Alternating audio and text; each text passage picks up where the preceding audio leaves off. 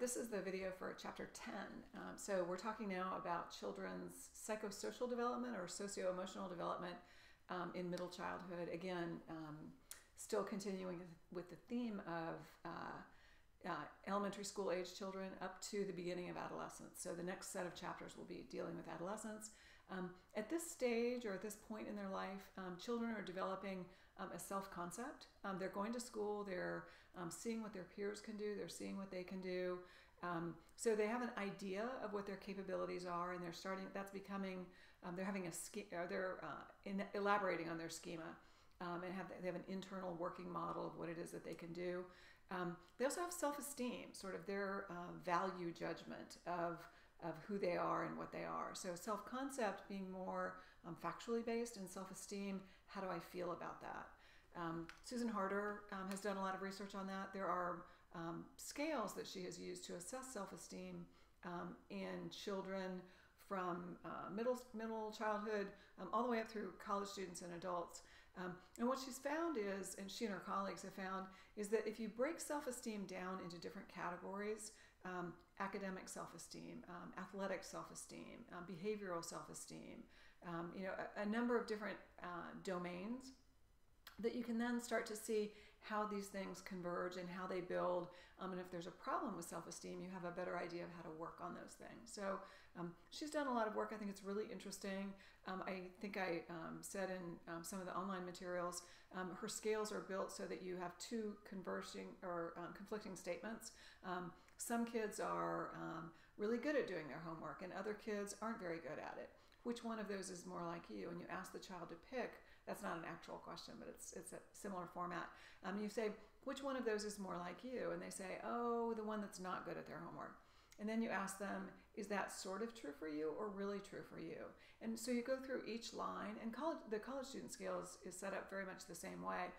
There are two statements. You pick the one that's more like you, and then you say, is it really true for you or very true, or sort of true for you or really true for you? And then you get a rating based on that.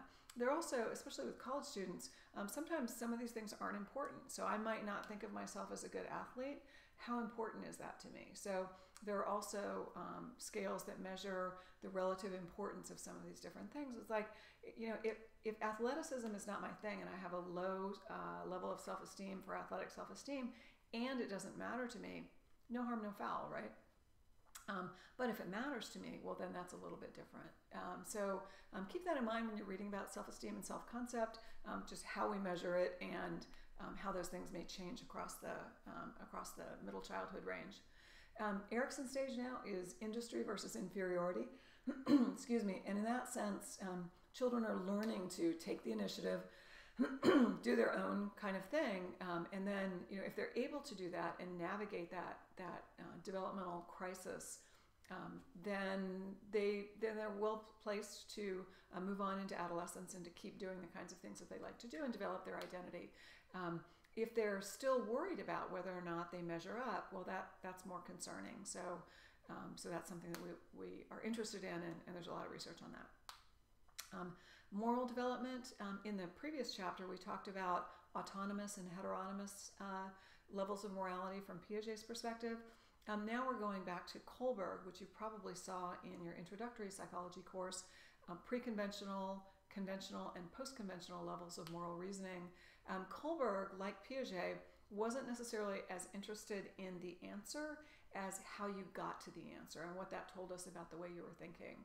So when you think about moral development and moral reasoning, I don't know how many times a day or times per week you make decisions based on some level of moral reasoning, but things as simple as, are you going to park in front of a fire hydrant if that's the only parking place? That's a moral dilemma that you could evaluate and say, why?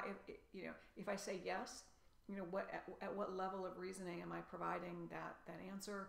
And if I say no, what level?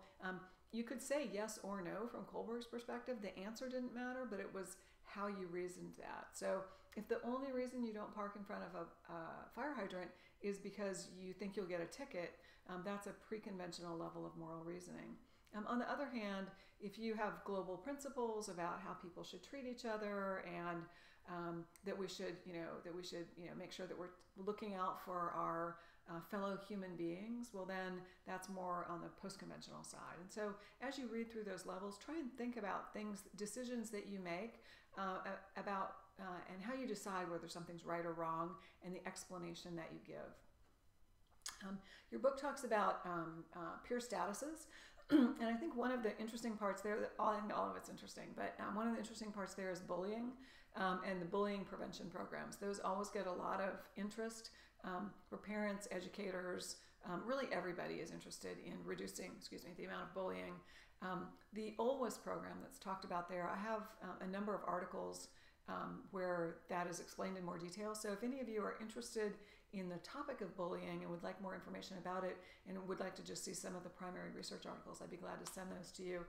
In general, what they have found is that a whole school approach works better than working individually with the bullies, individually with the victims, or getting bullies and victims together. But if you can incorporate the whole school and in some sense the community in anti-bullying, and bullying prevention programs, that has the best outcomes, and everybody wants a good outcome, right?